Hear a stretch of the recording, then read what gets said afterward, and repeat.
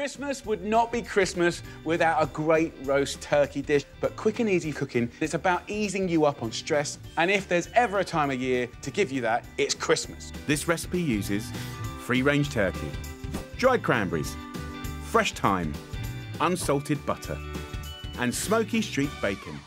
What I want to do is roast it in the most incredible way that's going to blow your mind. It's going to give you the crispiest skin, the juiciest breast meat. So what we're going to do is make a Christmas-flavoured butter.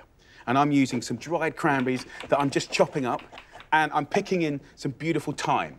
Take it nice and fine, and then to make a flavoured butter is pretty damn simple. All I do is add some salt and a little pepper, and then I've got a pack of butter here. This has been out of the fridge for an hour, so it's kind of scrunchable, which we love. That is now the most amazing butter. Now, you could do this like a week, 2 weeks before, pop that in the freezer, and you've got a job done for Christmas. So here is our lovely, illustrious, beautiful 7-kilo free-range bird. Let me show you the coolest little way to get that flavoured butter under the skin of this turkey. Get a spatula with a rubber end, and then simply put the tip in between the breast meat and the skin. And then you just want to move it around. And what you're doing is creating like a little pocket. Do the same thing on the other side. Brilliant. Just pop the butter into the 2 pockets. The bird will then kind of baste itself, so you can kick back and do what you like. Any excess butter we can just rub all over, get the thyme and stuff that into the cavity. So look, this will flavour the bird, but also the juice that comes out will flavour the gravy later on. If you love gravy, then you have to use the giblets. It will give you the most incredible flavour. We can put some of our excess bits of thyme in there as well, and then we can pick a lovely bird up, and on she goes. All loved, all taken care of. It really is that quick.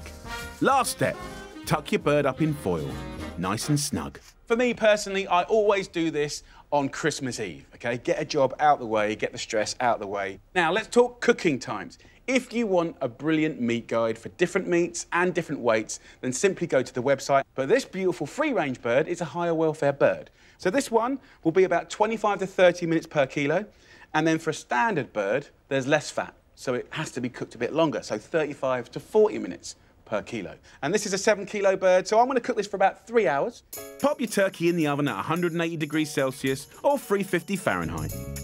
Cook that for 2 hours with the foil on. Then I'll remove the foil, and then I'll show you what to do next. So this beautiful turkey has had 2 hours, 40 minutes. Look at that. Be careful getting it out. Yes. And you can see where the flavoured butter has almost caramelised under the skin. Oh, my Lord. And in the bottom of the tray, we've got that blend of the butter, the turkey fat, and all the lovely sticky goodness. What's amazing to do now is take the last ingredient, smoked streaky bacon. It has to be smoked, guys. Put it into the sort of goodness in the bottom of the tray, and then just kind of weave it in and around. Ho, ho, ho. Now that is a Christmas turkey.